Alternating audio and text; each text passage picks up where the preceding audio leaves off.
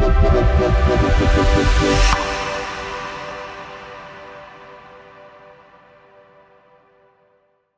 evening, everyone. So good to be back with you tonight, and I appreciate you being a part of Kingsway Church and tuning in with us tonight to be a part of midweek message. It is always an honor to get to bring you the Word of God, and I totally am excited about getting to spend a little bit of your Wednesday evening with you. Hey, we started last week talking about being led by the Spirit of God. You know, the Bible tells us that the Holy Ghost will be our guide. And then he says over in John chapter 14 that he will also teach us. So his intention is to be a guide to us. And the guide, as we talked about last week, always gets out in front. And so if he's in front of you, that means that he can show you the way to go. But then he also said that he would teach us. And he would give us understanding about things that we should understand. And so we're in a world today where, gosh, boy, do we ever need guidance? Do we ever need direction? We need help from God. Can you all say amen to that? We're in a place to where if we try to navigate life totally on our own, man, it's going to be a lot harder road. But if we recognize that we need the help of the Holy Spirit, look to Him and learn to understand what His voice sounds like, how that He speaks to us, the type of verbiage that He uses, internally, the peace we talked about last week is how that when He deals with us about doing something or not doing something, there always comes with it a sense of peace. Even if it's a difficult, I didn't say that last week, but even in difficult times, if it's a difficult decision, meaning knowing that it's something might even be harder. The Holy Spirit doesn't always give you the easiest thing in the world to do. It may even seem hard, and seem like it's a longer, harder road if you go this direction or make that decision. But here's the thing, even in those harder times, it'll still come with peace. You'll still have a sense of peace about it. And so we talked all about this to kind of get us going last week. I want to open this evening in the book of John chapter 15, and I want to start reading with verse 17 here. I really feel like this is a big thing today, and I'll get to that in just a minute. But in verse 17 it says, "This I command you, that you love one another. If the world hates you, you know that it hated me before it hated you. If you were of the world would love you as its own. But because you are not of the world, since I chose you out of the world therefore hates you. Remember the word that I said to you, a servant is not greater than his master. If they persecuted me, they will also persecute you. If they kept my words, they will keep yours also. But all these things they will do to you for my name's sake, because they do not know him who sent me. If I had not come and spoken to them, they would not have sinned. But now they have no excuse for their sin. He who hates me hates my Father also. If I had not performed among them the works which no one else did, they would have no sin. But now they have seen and hated both my Father and me. But that the word which is written in their law might be fulfilled, they hated me without a cause. But when the Counselor, or the Comforter, the Holy Spirit, comes, whom I shall send to you from the Father, the Spirit of truth, who proceeds from the Father, he will bear witness of me, and you also will bear witness, because you have been with me from the beginning." Now I want to read John 16. I want to read this out of the King James Version in verse 1. In verse 1 it says, "These things have I spoken unto you." So in other words, everything that he just got done telling us, the world's going to hate you because you're not of the world.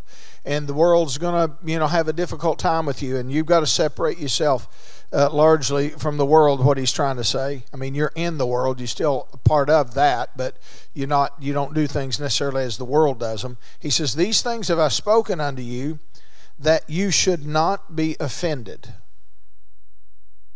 These things I told you. Love. He started out in verse 17 by saying, I command you this, that you love one another.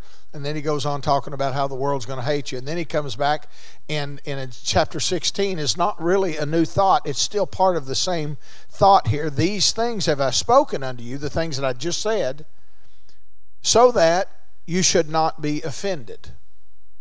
So in other words, the Lord is trying to say, I don't want you to be led by offense. How many times in our lives have we been offended by something that someone said or something someone did? We thought that, how dare they, why would they do this? That's offensive to me. And then we make decisions based upon just that offense that we've experienced, what we've went through. And he's trying to tell us here that we're not to be offended, that we should not be offended. And folks, I believe in the world today that we get so easily offended so quickly. We allow ourselves to be led by something that is the Lord is clearly showing us that we should not. We should not allow that to happen. He even gives us a definition of this in the Strong's Concordance. It says, offend means to displeasure, to have anger, or to be in shock or stung.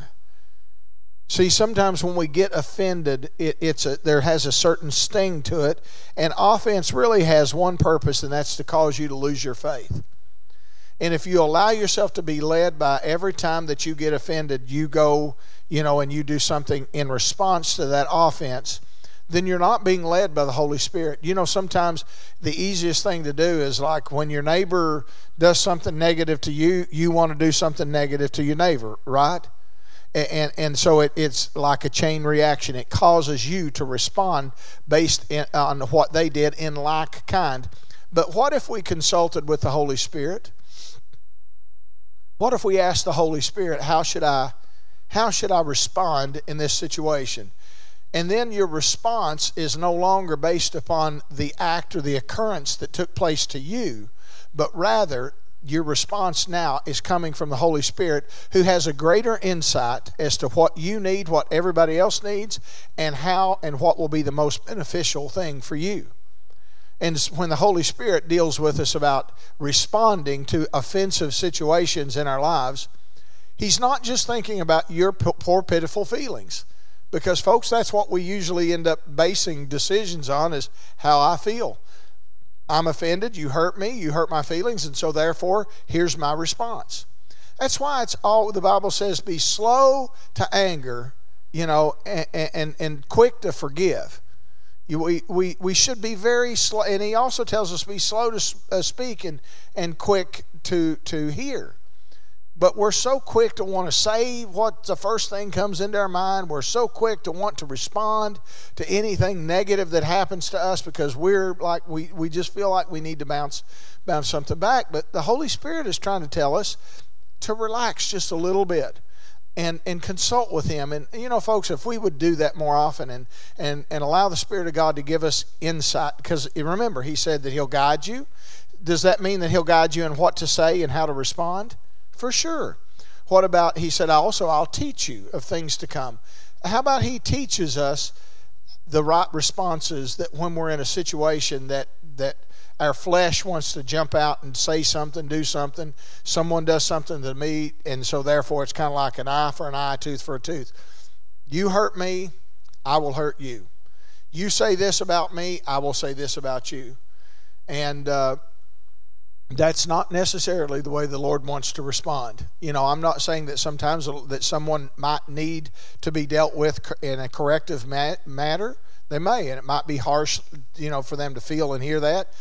But before we just lash out and respond back in a way like that, it's always the heart of God for us to consult with Him so that He can give us insight and direction on how it is and what it is that we should say. And so when we look to Him and look to the responses that He would want us to be able to say, then we know that the direction that we're going is in essence, we're following the direction of the Holy Spirit. We're taking His lead and His guide and using that as a response for our life. Now, I recall back in the book of Matthew, and you'll remember this too, there was a lady that came with an alabaster box, and she broke the box. It was very expensive, and it was hers to do with what she wanted. But she broke this alabaster box open full of ointment, and she began to anoint Jesus' feet with this perfume. And there was a buzz among the disciples. They knew that this was like a very, very expensive container of perfume. And, you know, they began to talk among themselves, and they began to say, why was this not sold and given to the poor? We could have helped the poor. Now, one of the key people that was involved in this conversation was Judas. Now, I want to turn over and let me just look at that. I think that'll be worth us taking just a minute so that I can get to a point here that I want you to see. In Matthew chapter 26, let me find it here really quick. And so this lady breaks it open. It says in verse 14, well, before we get to 14, let me just start here in verse 8. It says, when his disciples saw it, they were indignant, saying, for what purpose is this waste? This ointment, it could have been sold for a large sum and given to the poor. When Jesus perceived it, he said to them, why do you trouble this woman? First of all, it was hers. Can't she do with what she wants? Why is it any of your business what anybody else does with their money? And folks, when you start getting other people's business, start saying, this is off subject just a minute, but it'll be good for you to hear. It's none of your business what anybody else does with their money. It's not yours. It's not your decision to critique or condemn anybody for spending their money on what they want to spend their money on. Now, I said that. He said, he perceived it, and he said to them, why do you trouble this woman? She's done a good work for me. For you have the poor with you always, but you do not always have me. In pouring this ointment, my body, she did it for a burial. Truly I say to you, wherever this gospel shall be preached in the whole world, what this woman has done will be told in memory. Then one of the 12, who was called Judas Iscariot, went to the chief priests, and he said to them, what will you give me if I hand him over to you? Now, this is what I want you to see. It appears based upon this scripture that as soon as Jesus corrects them, see, the disciples are walking with Jesus. And he's the big guy. He's the guy that's leading it. He's got massive crowds, and these 12 disciples are somebody in the eyes of the people, because they look to Jesus and they go, wow, he heals the sick, raises the dead, casts out devils. I mean, this guy, he's a rock star, so to speak. And then he's got his guys, his inner circle there, the 12 disciples around him. They're somebody. And so they're chastising this woman. You could have sold this and given it to the poor. Why didn't you do that? I don't understand this. Now, we know that the heart of Judas was just so that he could have extra money to steal. We know that based upon the scriptures. But I want you to notice this. Jesus corrects them right in front of everybody. And sometimes when we get correction, I'm not suggesting we always go correct somebody right in the middle of other people. Sometimes it's like it's worthy to pull somebody aside. But sometimes Jesus did it. He apparently right in front of the whole group, he corrects the ones. And Judas wasn't the only one, because notice this, it says, when Jesus perceived it, he said to them. When his disciples saw it, they were indignant. When his disciples, that means more than one. And then when Jesus perceived it, he said to them. It didn't say he said to him. So he's talking to multiple disciples that thought that the right thing to do was to sell the perfume and give it to the poor. So there's a number of them that felt that way. And Jesus says to them, why are you bothering this lady? She's done something good for me. You always have the poor with you, but you don't always have me. And pouring the ointment out on my body, she did it for a burial. Truly I say that wherever this gospel shall be preached in the whole world, what this woman has done will be told in memory of her. So that's a correction. And folks, people don't like to be corrected. Because you know what correction carries with it? Correction carries with it the thought that I am wrong or I was wrong. And we hate to be wrong as people. But this all reverts back to our pride. And folks, pride is one of the ugliest, nastiest things that you can allow to reside in your body. Pride is to be dealt with. Yes, I understand it's to be dealt with daily. But pride is an ugly thing. And it is something you can't allow to take residence inside of you, because it'll cause you to do things like this. Judas's pride is hurt because he's been corrected in front of a crowd. He didn't like being corrected in front of a crowd. His heart is obviously not right that he's stealing money from the offering plate, right? So his heart's not right. But this just adds insult to injury to Judas, and he gets offended that how dare you correct me in front of all these people. And what does he run and do?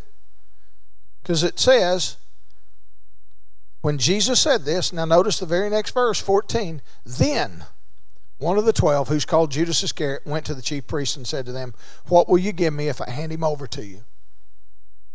It really wasn't just about the money for Judas. He is a thief, and he's a covetous man.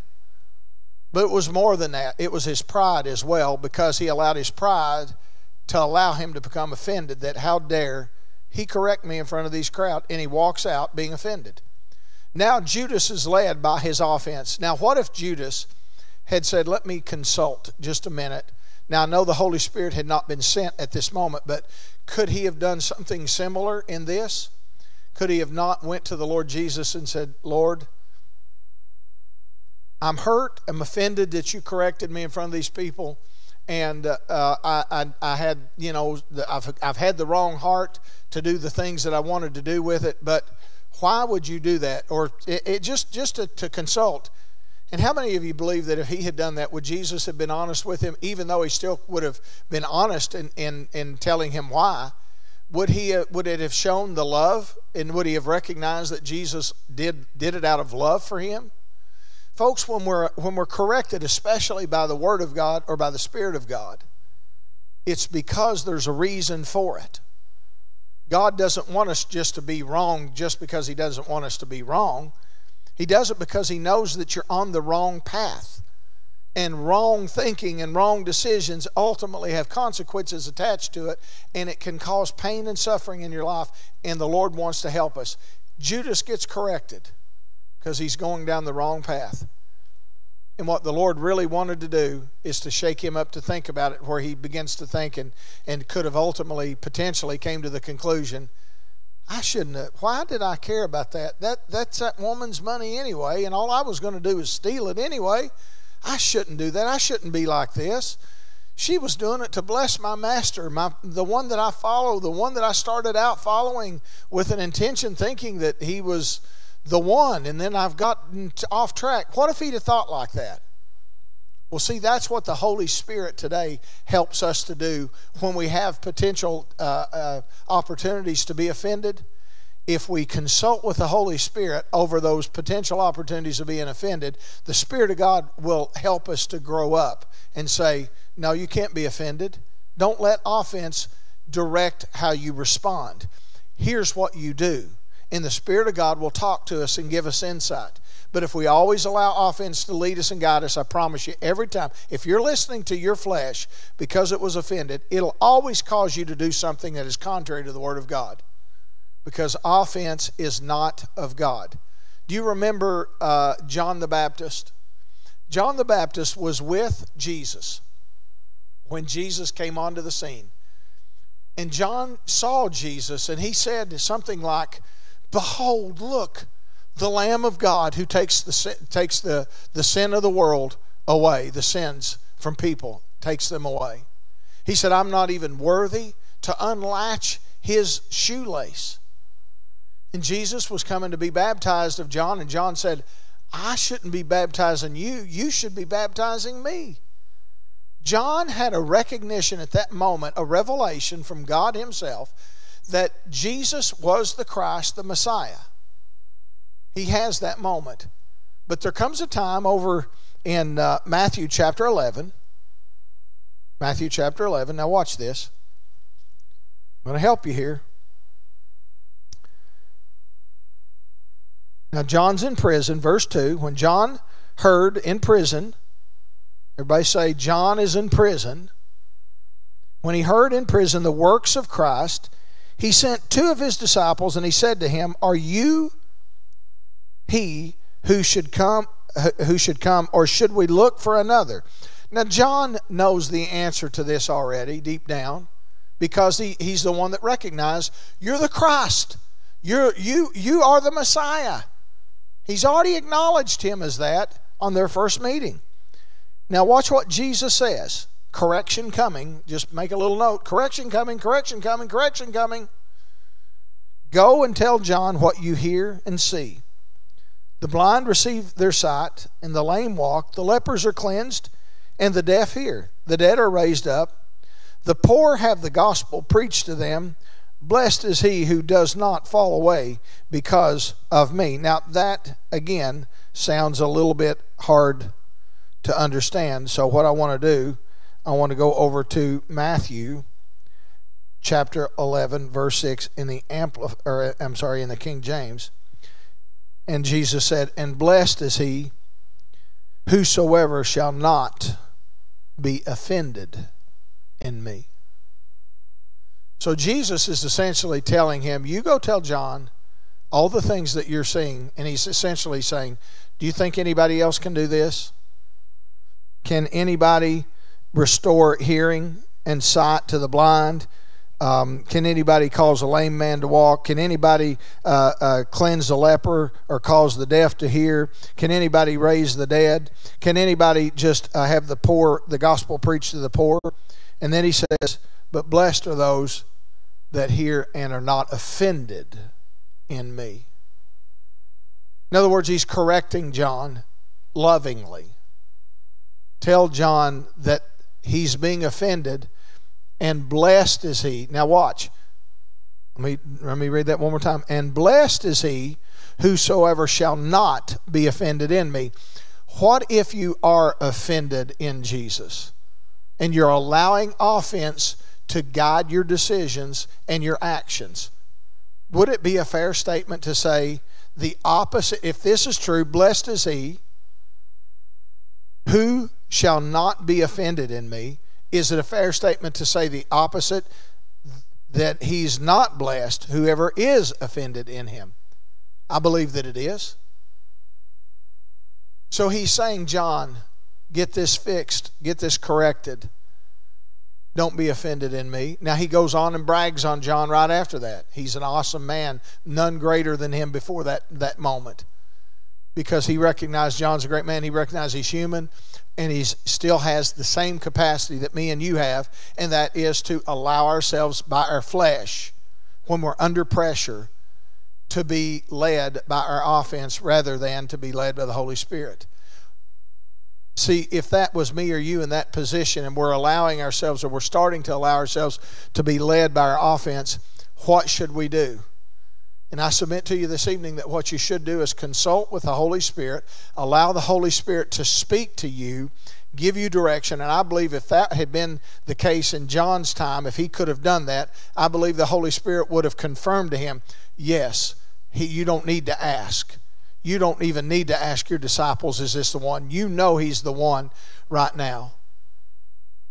You know that he's doing and he's setting the stage for what is going to ultimately change humanity, the outcome of humanity. And folks, we might not be living in that kind of magnitude as far as literally changing the world, but I will submit to you it does change your world when you submit to hearing the Holy Spirit rather than submitting to allowing yourself to be offended so easily. So what I want you to understand this evening as I get ready to close, I want you to understand that your pride has to be set aside so that when you're under attack from the thought of being offended, no matter what it is, folks, people do dumb things sometimes. People do things that you didn't think that they would do. It's easy to be offended in today's society, but I submit to you, don't be offended to the point to where it causes your response to come forth based on the thing that was offensive to you. Consult with the Holy Spirit, because if you do, then you're being led by your offense. consult with the Holy Spirit and allow the Holy Spirit to guide you. Allow the Holy Spirit to teach you so that you can respond the according way that God would have you to respond. And when you're listening to Him, listen, everything's going to work out all right. Your pride does not always have to win. We think sometimes we always have to have the last word. We've got to have the last, the last gouge in some situation. Well, folks, that's more concerned about being right than what is right. God's not always concerned about you being right as much as He is about what is right. And sometimes what is right is entirely different than what's right. Amen. So I encourage you, be led by the Holy Spirit. Seek the counsel of the Holy Spirit. Listen to Him speak to you on the inside, that still small voice. And with that, it'll also bring peace, just like we talked about last week. Don't let your offense, their times of potential offense, be the thing that guides you, but let the Holy Spirit be the one that guides you. Amen. Praise God. Well, I hope this has been a blessing to you this evening. Thank you for just tuning in with me for a few minutes this evening. I want to invite you to come out and be a part of Kingsway Church this Sunday, 10:30. We have a wonderful service every Sunday.